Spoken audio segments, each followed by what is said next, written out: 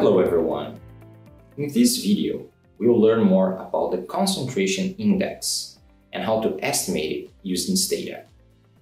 When assessing inequalities between subgroups, we're often interested in relative measures of inequality. The simplest relative measure is the ratio, in which we divide group 1 by group 2, and the measure will tell us how many times group 1 is larger or smaller than group 2. As we can see in the example here, the coverage in urban areas is almost twice as high as in the rural areas. In other words, the ratio is 1.7. But what if we have more than two subgroups and we want to consider all of them in our relative measure? One alternative is to use the concentration index, or as we like to call it, the CIX. The CIX is a complex relative measure of inequality that describes how concentrated our outcome is in each group of our ranking variable. The ranking variable has to be a continuous or ordinal variable that sorts our population from the most disadvantaged to the most advantaged individuals. For instance, the wealth quintiles can be used as our ranking variable, in which the poorest quintile will represent the most disadvantaged and the richest quintile will represent the most advantaged group. Let's take a look at the graph for a clearer understanding. The x-axis takes our ranking variable, the wealth quintiles, while the y-axis takes our outcome, that for the sake of this example is going to be DPT vaccine coverage. In the plotting area, we can see a diagonal straight line that crosses our graph. This is the equality line. It means that if there's absolutely no inequality, the outcome will be evenly distributed throughout the entire population. Now check out the highlighted angle. We can interpret that 20% of our population, which comprises the first quintile, have exactly 20% of the cumulative proportion of our outcome. In other words, 20% of the vaccines that were given to our population were received by the 20% poorest group. If the outcome is more concentrated towards the most advantaged groups, or the richest groups in our example, the curve will be drawn below the equality line.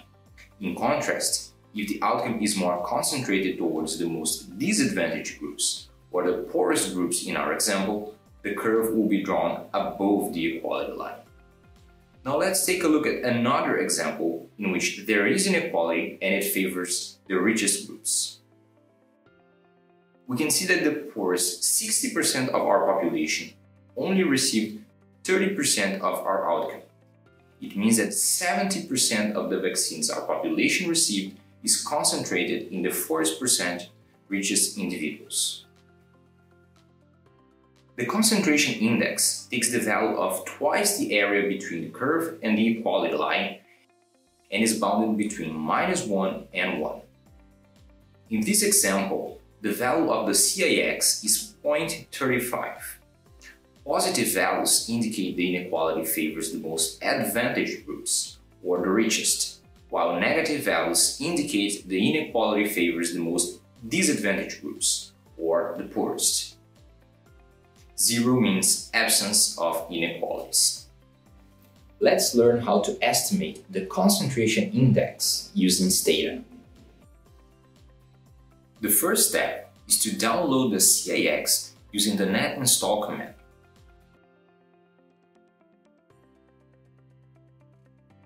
When working with microdata, you can have either a continuous or an ordinal variable as a ranking variable. As for the outcome, we'll be working with stunting in children under 5, coded as 0 or 1. To calculate the CIX, we simply type CIXR, the ranking variable, and the outcome variable. The output will display the estimate for the CIX, the standard error, and the confidence intervals. If we want to look at the graph, we just repeat the command with the option graph at the end. In this example, a negative value for the CIX indicates the prevalence of stunting is more concentrated towards the most disadvantaged groups, which is the poorest group. You can find more options, such as eye-errors correction or the use of sampling weights by typing help CIXR in Stata. All commands presented here, as well as some limitations for the CIX, are available in the description below. Thanks for watching.